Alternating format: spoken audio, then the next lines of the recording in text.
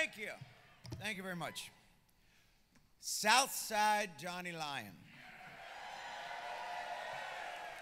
Singer, songwriter, harmonica playing leader of the Asbury Jukes. It is my honor to be here tonight to induct my friend into the New Jersey Hall of Fame.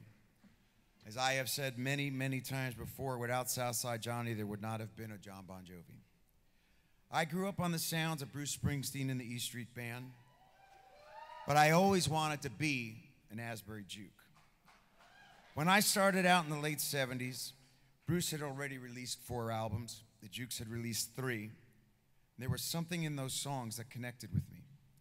Those guys made Asbury Park, New Jersey, a place where the impossible seemed possible. You didn't have to go to Los Angeles or to London. In fact, we didn't even have to go to New York City to play our own songs. Back then, coming to Asbury Park was like going to church. And seeing the Southside Johnny show was like witnessing a tsunami of sound, led by a singer who delivered every song like it would be the last one he'd ever sing. The Jukes dared you to stand still.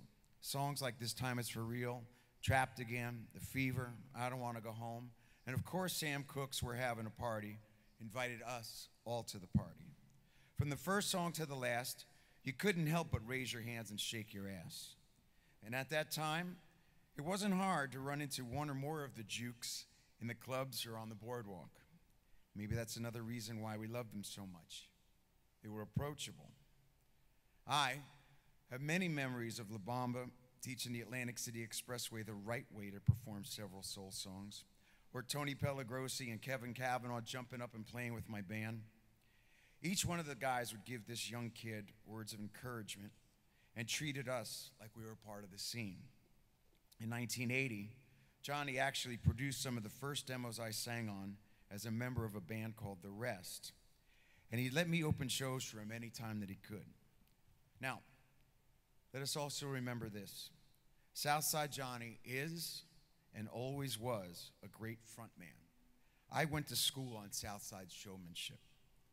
He was not the kind of guy that you'd ever want to follow on a stage. After any Juke show, you were equally and always exhilarated and exhausted. Early in my career, Johnny taught me what headhunting was. And that was finding a trick that you could leave a mark on the headliner while you were making your mark on the audience. I never forgot that. Throughout my career, Johnny's been a friend, a mentor, a bad influence, and sometimes a cranky son of a bitch.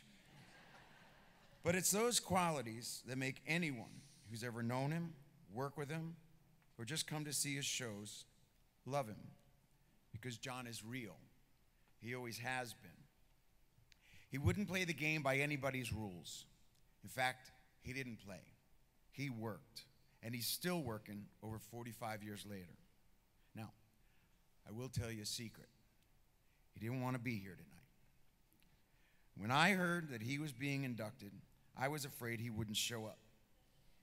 Not because he didn't appreciate it, no, because I know that he does, but because he always told me to remember it's not about the award you get for the work you've done. It's the reward that you get when you get to do what you love and you do it well. Take a look at this video.